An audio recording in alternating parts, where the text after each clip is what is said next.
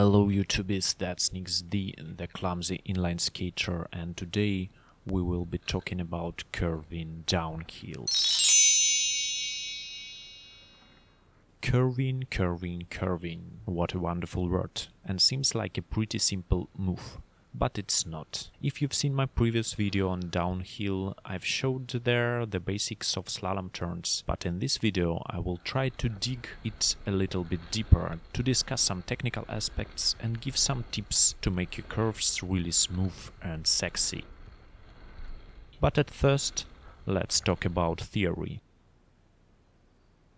Slalom turns are the thing that will make your school teacher happier, because they are based on the general principles of geometry. The shortest and the fastest way between 2 points is a straight line. So curving this line, we are giving more time for the natural friction to stop us. In the case of downhill, by moving in curves, we are also decreasing the angle of the downhill. Hence, we don't give our wheels the possibility to gain uncontrollable speed. The control is the main thing in slalom turns.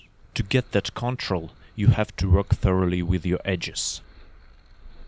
Footwork during the curving looks like a slow or not very slow walking. You are changing positions of your feet and synchronize them with the tilt of all the body. The edges work as always during the turn in scissor position. The first foot is on the outside edge, the second one is on the inside edge. The best way to put the first foot in the proper position is to start the move from the knee. You have to pull the knee outside, and that will also move your foot. Of course, the more knees are bent, the easier is to move them, but be careful with your weight center. On high speed, the skates will be trying to roll out from underneath you, so the tilt of the upper body is also crucial. The sharper you are making the turns, the faster you will slow down. You can also brake more by using your second foot. Put it more on the inside edge, like in the power slide or deep T-stop. That will create sliding that will also help you to slow down.